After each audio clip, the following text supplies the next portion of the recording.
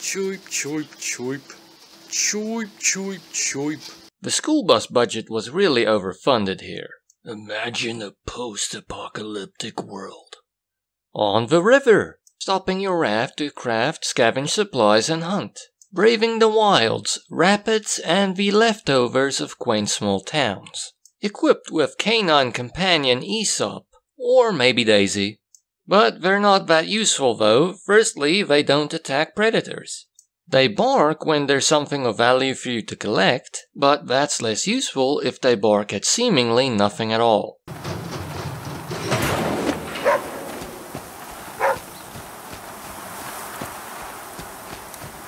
But you very rarely meet people in this world, so having a pet is nice. Make you feel a bit less lonely. It seems as though you were a scout, and this world is going to put your training to the test. You will need food, water, shelter, medical attention, and warmth. Scouts are trained in a lot of different things, and you play as someone who has earned their raft customization badge. But in all fairness, you do collect raft schematics to help you in that task. Firstly, the visuals are nice. A sort of cartoony caricature of rural Riverland. Rural Riverland. I really must apologize, that really didn't improve how it sounded much. It just took away the slight Scottish tinge. While the game does have its cartoony moments, it seems more inclined towards a realistic take. Or at the very least, a lush dark one. Your character's eye white is black. Beautiful, but at times it can come across as a bit grimy. And also, the areas are quite small and procedurally generated. So fairly soon into the game, areas are going to start looking alike. Even in terms of map layout.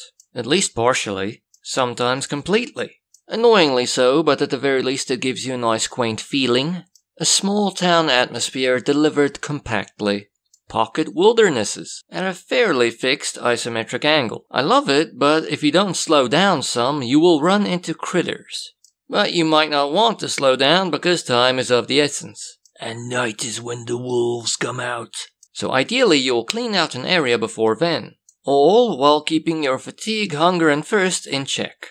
And when you're ready, get back on the raft and brave the river. And then another threat gets thrown your way. The longer you journey, the colder it gets. So instead of armor upgrades, this game has you making thicker and thicker clothing to heat your body and help you survive. And that requires better quality hide. So you'll need to kill a few things before the cold becomes too much and you lose a toe. This game has quite a rushed feeling, but in a good way. This world is so small and compact, it doesn't really feel like you're missing out on anything. And unlike most survival games, you don't build and craft your own magnum opus of a base. So the focus falls on completing the journey quickly. No use dilly-dallying, the world's dangerous and there's very little reason to stay put. And besides, it feels less rushed on the river. Especially on parts of the river where there are no places to dock. You just dodging rocks, narrowly grabbing the contents of a shopping cart, speeding along the rapids. It's quite a fun action minigame that actually comprises a lot of the game. It complements the scavenging and crafting segments quite nicely. It calms you down, even if getting to grips with the movement of the raft takes time. The hunting is fun too, but the action is very indirect. You place traps and you lead animals into them. Or you can use a bow, but that forces you to stand still and aim. It takes quite a bit of time to line up that shot. And while I do like the interface when things are calm, when something's attacking you, it doesn't pause and some items are not the easiest to quick select. I personally found that the best way to deal with wolves is to throw some poisoned meat at them. Quite effective, but usually I had to run away from critters and exploit their inability to come close to the entrance of an area, yet they'd still gladly eat that poisoned meat you throw at them. So arguably there are areas that are a bit unrefined, and there's quite a bit of incentive to use one of those areas to combat the other. But hey, I didn't really put much effort into properly learning how to assign quick slots. Maybe my meat tossing ability would improve if I did. The resource management and crafting are also good, but it never gets that complex. Nothing ever gets that difficult to make. Clothing and raft mods are essentially the only things that upgrade, and the raft upgrades only require 3 base materials: nuts and bolts, lumber, and schematics. And I feel like having all of the raft upgrades happened pretty early game for me. Everything else you craft helps you survive the day-to-day. Food, medicine, arrows. Sure, you have to improve your tools to craft some stuff, but only once, from stone to actual metal. Once you have warm enough clothing and enough supplies, you can pretty much speed down the river to your objective, not stopping until you need to eat, drink, or sleep. There are 1 or 2 mandatory stops, but they are rare and part of the story. Once you're prepared enough, you can just ride it out till you're safe. If I had known how close I was to the end, I probably wouldn't have bothered collecting as much of the stuff as I did. Who needs this much alcohol? Insert your own joke here. Well, it's good to be prepared. Story-wise, there isn't a lot. Quest descriptions and some strange people you meet now and then. People who have made peace with their situation, but are still cordial and helpful to the player, with a few lines of dialogue each. The odd mandatory stop, as well as 1 or 2 main missions, that essentially translate to get further down the river. And lastly, quilts, made by a storyteller telling the stories of those left behind. Actually, most of them seemingly chose to stay. Probably because of their stereotypically stubborn characterizations. But in spite of that, it comes across as touching. But in all fairness, if you take all of that text and arrange it in succession, it probably won't take you more than a few minutes to read. Another emotionally affecting part of the game is the country-ish,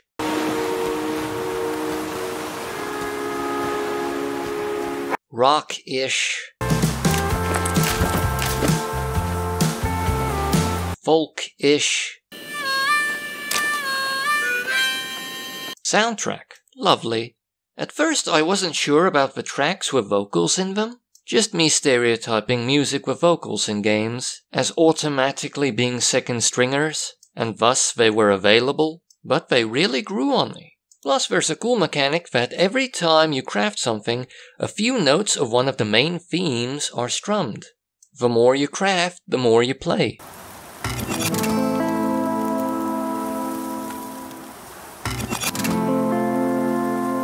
The game took me about 11 hours to complete, which is quite short for a survival game. It's a very straightforward example of the genre, at least those with crafting elements. The game is cheap on Steam, 159 Rand full price, 23 Rand 85 on sale. That's 2 Rand 17 per hour of gameplay, which is quite good. And it's an okay download. Not great, but okay. At 2,606 megabytes on the hard drive. And it does work on the Warhorse barely. It lagged ferociously. Consistently.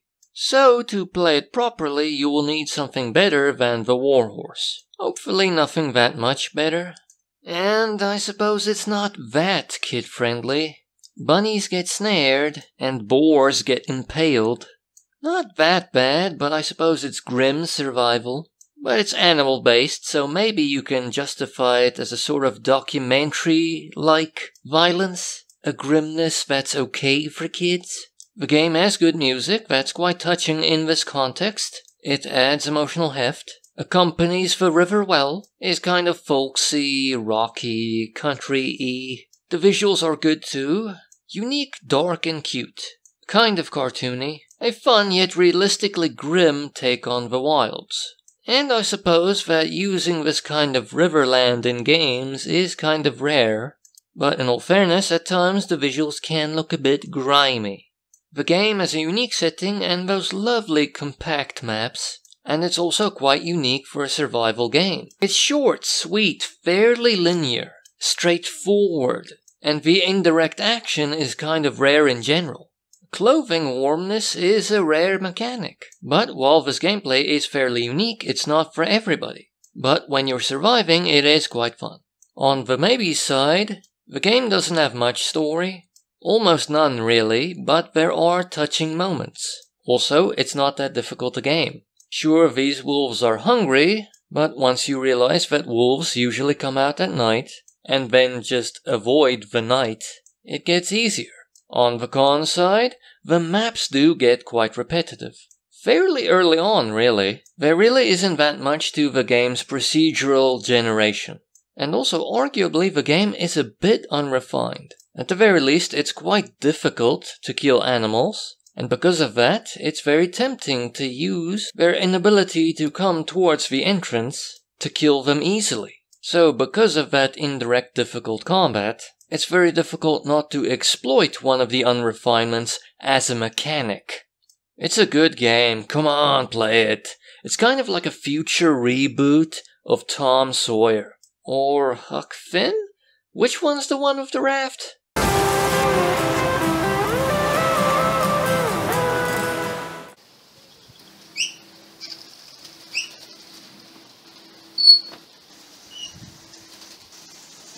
Choip, choip, choip. Choip, choip, choip.